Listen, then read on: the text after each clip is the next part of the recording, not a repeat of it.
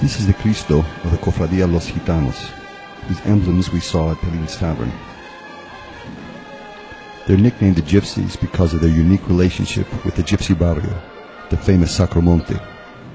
This Cofradia, after winding along the Daro river below the Alhambra castle, continues upward into the Sacromonte on the way to the Abadiya monastery, high up above the valley. It's a 12-hour odyssey, from 5:30 in the afternoon till 5:30 the next morning.